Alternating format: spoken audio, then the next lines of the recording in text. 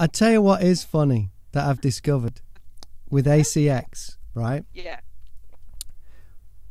You put, when you become an audiobook producer, as they call them, you put sample audio on the site, so that if authors don't want to just open pitch, they can put some criteria in, and it will give them a load of producers and play their samples.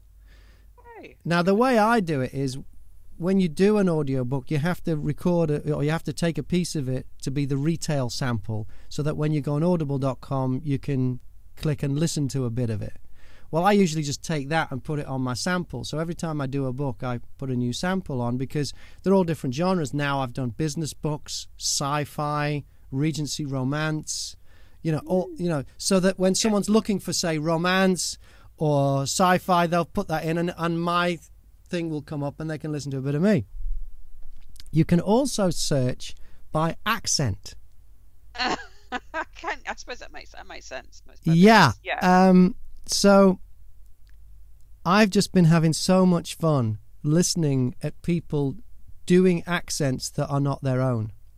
And the reason why I've been doing this is because I've done a few now where I've done different accents. Now, the first one I did was a book. It was an 18-hour book about gangsters and policemen in Liverpool.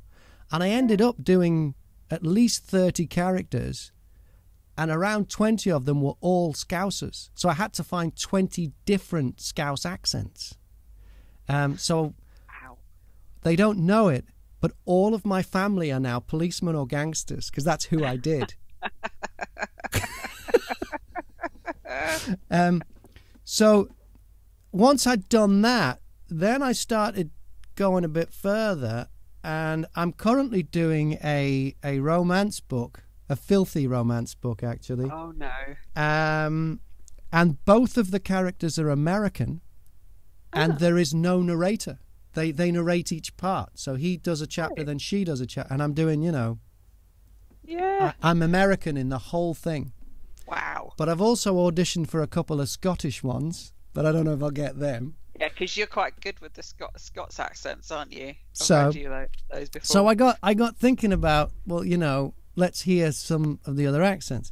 Would you like to hear some of the samples? These are completely at random. I don't know what you're going to hear. Would you like to hear some? Please, I'd love to. Yeah. Okay, so I've picked Australian, first. So you know what an Australian accent... I mean, I lived in Australia for a long time.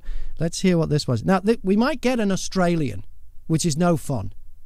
But we might strike gold, and we might get an American trying to do an Australian, which is just comedy platinum. Okay, let's see what this one is. I'm not going to name these producers or narrators. No. Moving over to the continent of Australia. So it's an American.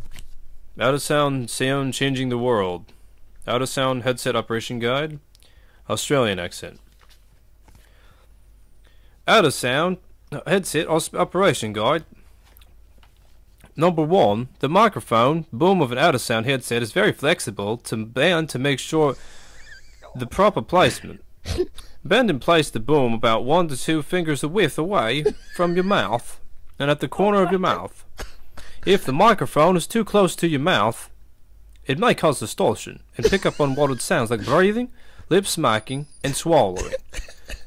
If it is too far away from you, isn't that great? You will have low impact. More like Norwegian.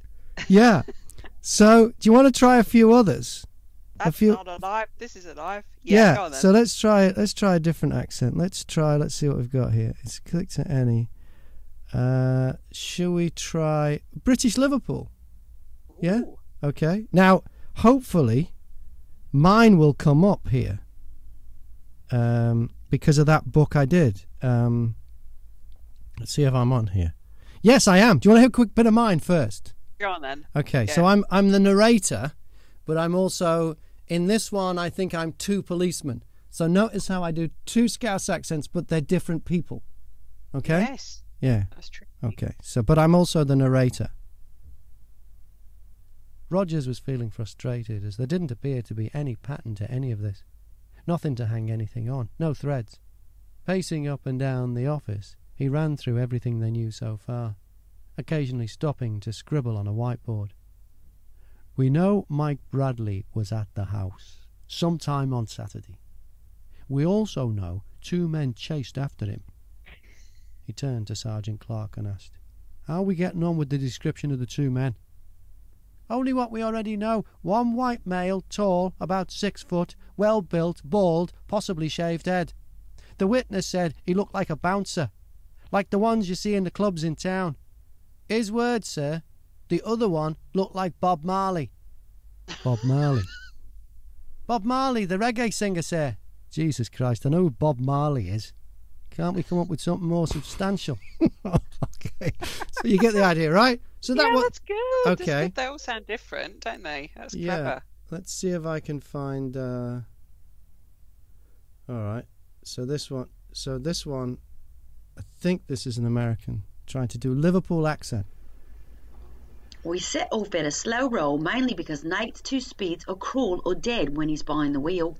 We followed the road for about a mile before Nate brought the pickup to a dead stop. "Shit," he briefed. There was a big-ass wooden gate just set off from this tiny country road, a good 8 feet tall, mounted on columns. How is that even close? I mean, she must have seen the Beatles interviews.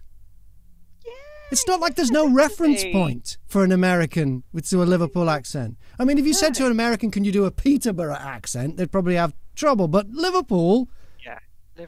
But what was that?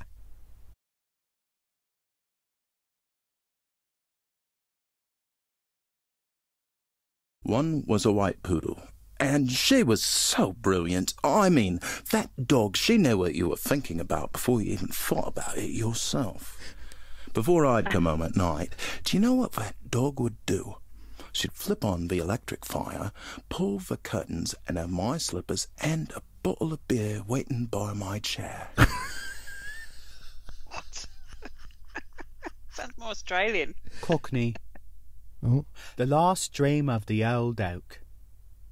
In the forest, high up on the steep shore and not far from the open sea coast, stood a very old oak tree. It was just 365 years It's supposed old, to be Cockney. but that long time was to the tree as the same number of days might be to us. We wake by day and sleep by night, and then we have our dreams. It's different with the tree. It's obliged to keep awake through Sounds a 3 bit more seasons of Chinese the then. year. Yeah. And does not No, get he's any definitely gone to the Dick Van Dyke school of Cockney pronunciation. He's about to break into Chim Chimney, isn't he?